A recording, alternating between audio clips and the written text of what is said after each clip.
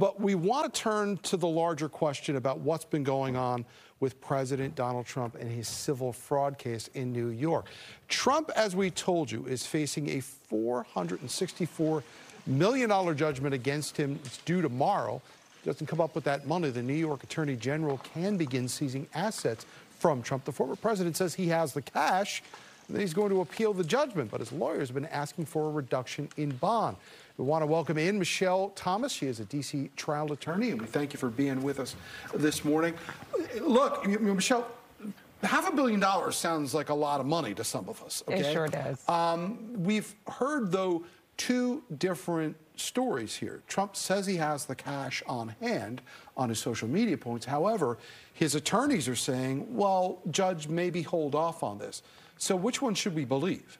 Oh, I'm going with the attorneys, and thanks so much for having me. It's really not a good day when you're boasting about how much money you have after you've been found to have committed fraud in terms of exaggerating the value of your assets, and then you have your lawyers saying, no, that's not exactly true. It doesn't make sense for Trump to be boasting about the money because that means Letitia James is going to try to seize those money. So let's put you, whether you want to or not, let's put you on the Trump defense team right now, okay? So you have this client who's out there saying these things. How do you deal with that? Because as you just point out, the case is exactly about overvaluating assets. Yeah. So could this put you in a worse position than you already were, which wasn't good to begin with? Absolutely. It absolutely compromises Trump's case and position in trying to get the appellate court to intervene to what we call stay the collection or enforcement of the judgment. So that basically means Trump's asking the appellate court to intervene and say that he doesn't have to pay the bond, all $454 million of it today, but when he's going around boasting, saying that he has the money, that completely undermines his position. If the bond doesn't get posted, what happens?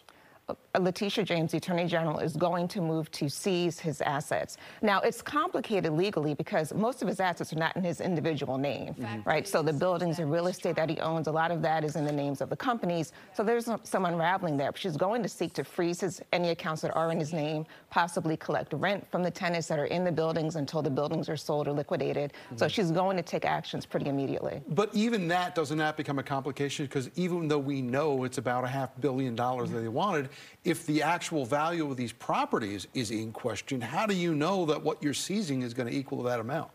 Right, and so she can look to sort of calculate it. For example, if she collects rent from the tenants that are in the buildings, that's quantifiable. You know how much you're receiving in rent.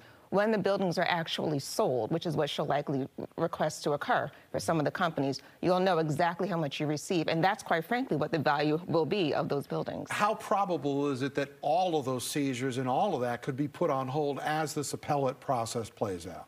So that's the problem, is that there's going to be delays. There's going to be roadblocks thrown in, both by the appellate process, but also by Trump's team is going to file motion after motion trying to stay and delay these proceedings. So we're not looking at a quick process here, a quick enforcement process here, but she's going to take actions to start that process immediately. And meanwhile, we're getting this news now that the Republican National Committee has been able to contribute to the Trump attorney fee situation. So is that legal?